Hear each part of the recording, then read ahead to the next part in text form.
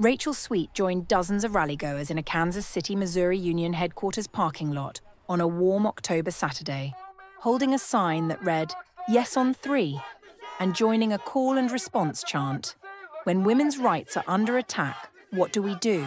Stand up, fight back. When healthcare is under attack, what do we do? Stand up, fight back.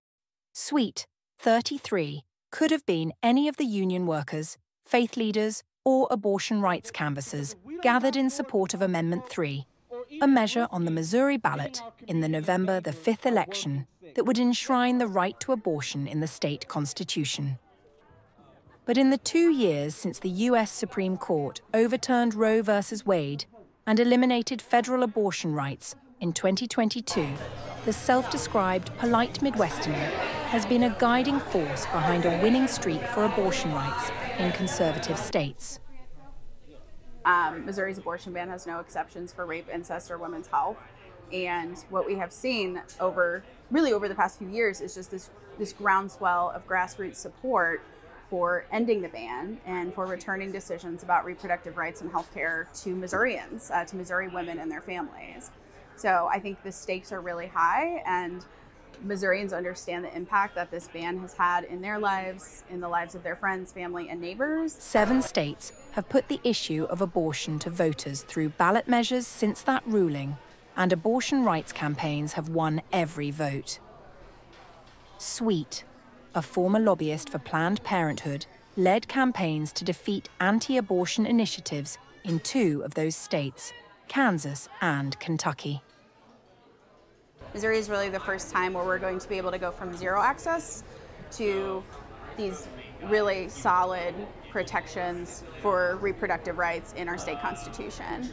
The reason these campaigns are successful is because we talk to voters across the political spectrum, right? This is not, in states like Kansas and Kentucky and Missouri, this is not purely about mobilizing a base, right? This is about really talking to voters who may feel conflicted about the issue of abortion, who have complicated feelings around the subject, and finding common ground with them and shared values. She was a senior advisor on Ohio's campaign to establish abortion rights last year, traveling to the state days after her wedding to knock on doors with her husband. In all 3 states, the campaigns sidestepped party politics on the issue and cast abortion bans as instances of government overreach. Sweet is hoping to extend that winning streak with a similar approach in her home state of Missouri and overturn one of the strictest abortion bans in the country. The Missouri law, which took effect the day Roe was overturned, makes no exceptions for rape or incest and carries a 15-year prison term for doctors who perform abortions outside of medical emergencies. If Sweet wins, it will be the first time that voters reversed a total ban and reinstated legal abortion through fetal viability, or around 24 weeks gestation. For a woman, when they get pregnant, like, the idea that they would lose the ability to make decisions for themselves with their doctor, you know, if you went to the doctor and you were pregnant, for you to not be able to just make the decision with them on what's best for you is awful. You know, like, our country's supposed to be about freedom.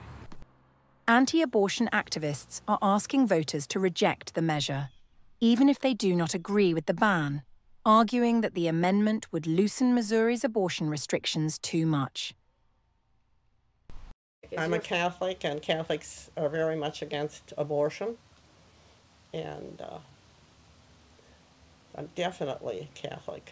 I want to be a mom, and I understand that that is not always an easy or safe thing to do in a state like Missouri, and so I'm doing this because it matters to me personally, and I'm doing this because I know countless women who have needed access to abortion and other types of reproductive health care, and we're all here in solidarity together. It's like we're really trying to make sure we get folks out on doors and get them making phone calls, and that we're talking to as many voters as we can ahead of Election Day. So I love when we get to do something like this and then funnel people into that action to help pass Amendment 3.